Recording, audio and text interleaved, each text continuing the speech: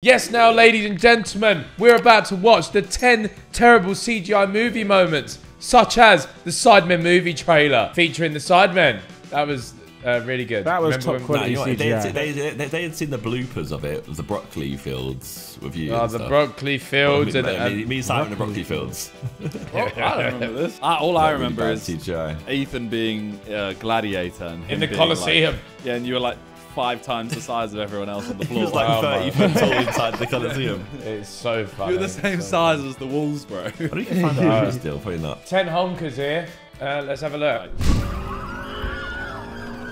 It's gonna be weird if I've seen the film. It must be devastating as a filmmaker to pump your heart and soul into a project only for it to be weighed down by a few, or more than a few in some cases, god-awful CGI moments. But it must be said that designing computer-generated imagery is no mean feat. It can take months or even years for visual effects teams to craft high-quality CGI sequences for a feature. Oh, that's bad. That was really bad. However, the likes of Avatar and Avengers Infinity War and Endgame have now shown us what is truly possible when it comes to the world of CGI. When you in deep film. it, it's actually so I don't want to that's hear why it can any be good so talk painfully about obvious Avatar. when a particular Why? effect doesn't stick the Terrible landing. film. You're a hater. I'm Gareth from Terrible WhatCulture.com, film. and here are 10 terrible CGI movie moments you cannot unsee. Pokemon Number rip-off. 10, Baywatch, worst fire ever. Okay. 2017's Baywatch got you into the cinema for one of two reasons. You KSI either wanted song. to stare at the pretty cast for 2 Yeah. hours, or you Watch heard that the out. film was rated R and wanted to see what all the fuss was about. What you definitely What's didn't going on expect there? to see was out-of-this-world CGI effects, which would have made Steven Spielberg proud. And it's a good thing too, because we definitely did not get that in this Dwayne "The Rock" Johnson vehicle. The infamous moment, which stands out as one of the worst uses of CGI in modern movie history, happens during Mitch Buchanan and the gang's daring attempt to rescue some civilians from a burning boat in the middle of the sea. As here they we get go. close to the floating blaze, it becomes clear that these flames are 100% fake. Painfully fake. I mean, the fire looks like it was designed on Minecraft. Thankfully, the entire movie sequence doesn't last much longer. Hey, that is bad, you know. Fans are free to get I ain't back to seen that enjoying film. the view of Neither the have I. cast soon after. Number 9, Gods of Egypt, ran out of Minotaur budget on that attack. scene. I don't After think that was initial the worst trailers thing I've dropped ever for seen. Yeah, it's terrible 2016's fire, Gods bro. of Egypt, it was clear to most that this film wasn't going to be This fire's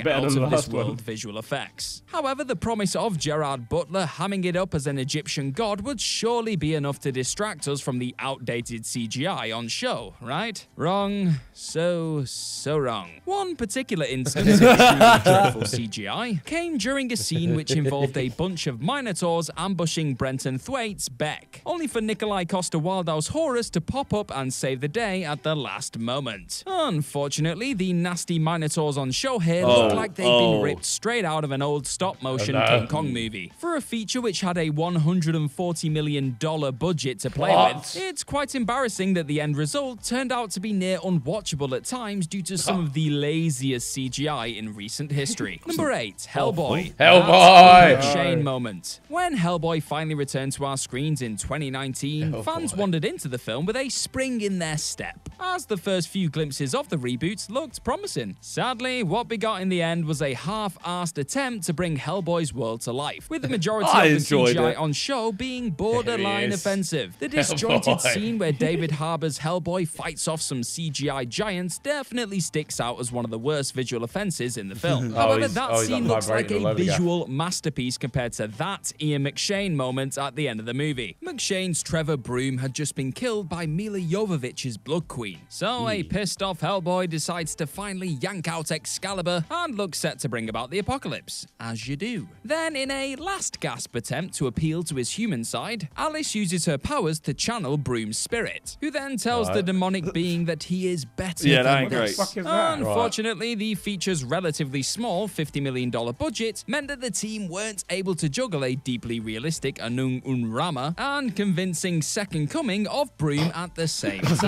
So he's got this weird head on top of an animated umbilical. I don't know about that. Young Will Smith. When you Their entire marketing campaign focuses on the fact that a well-known acting superstar would be fighting a younger version of themselves in your movie. You have to stick the landing on that all-important de-aging job. Unfortunately, Gemini Man wasn't able to do just that with their clone version of Will Smith in the 2019 action thriller. There were moments when the effect worked a treat, and audiences were allowed to fully invest in the idea of Smith's character, Henry Brogan, genuinely being faced with the prospect of fighting off a quicker, stronger version of himself. However, at too many points in the story, we were left wincing at just how jarring the finished CGI was in this paint-by-numbers action flick. Yet by far the clunkiest piece of CGI in the big-budget flop was the final scene involving Brogan's clone being visited by the original Brogan at college. Too many Brogans. Here, the clone looks like he a cutscene and the film would seem focused on delivering next-level visual effects ends on a de-aging duff note. Number 6, Cats. Pretty much all of it. All of the talk coming into Tom Hooper's cinematic take on it doesn't need to go further. Cats already on the director's use of groundbreaking visual effects to bring his titular felines to life. Yet, when the first trailers hit the internet for this visual furball, fans all around the world were left feeling slightly disturbed or even concerned about what had been conjured up by the film's visual effects. Actors such as Serene McKellen and Dame Judi Dench had been morphed into atrocities before our very eyes. But we were still a few months away from the film's release date. I'm telling you, no good not improve the visuals in time. Instead, they rushed the feature into cinemas and were forced to re-release another version of the film at a later date to cover up some CGI blunders such as Dench's wedding ring being very much visible. Sadly, even the re-release couldn't mask the odd decision to put noses on inconsistently sized, digitally altered cat/human hybrids. And so much of the film just ended up feeling like one big acid trip. Number 5, Terminator 3, Rise of the Machines, Fake Gravestones. Coming into the third installment of the Terminator franchise, fans were pretty much convinced that the series could do no wrong. The original James Cameron flick boasted some of the best practical effects of its time, and Judgment Day also held its own in terms of its impressive visuals. Rise of the Machines did its best to keep pace with its predecessors in 2003, but there were a few moments where the effects stuck out like a sore mechanical thumb, the worst of which goes down in a cemetery, when Arnold Schwarzenegger's Terminator is attempting to flee the scene with John Connor in a coffin. After safely shoving said coffin into the backseat of a hearse, the pair pick up Kate Brewster just as she's about to be blown to bits by the evil T-X. But not before Arnie blasts the nasty robot with a rocket launcher straight into one of the worst digitally rendered objects in cinema history. An ill-fated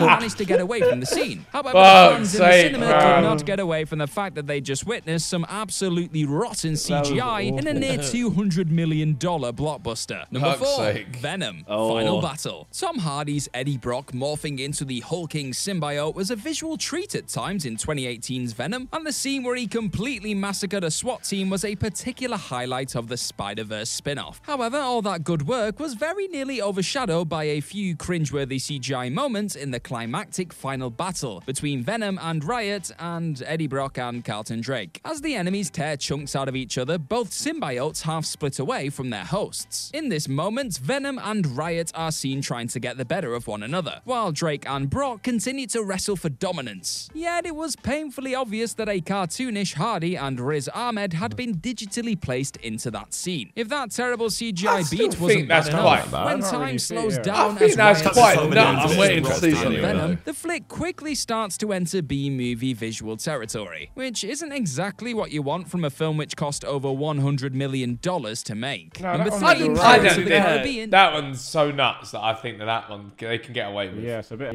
Surely.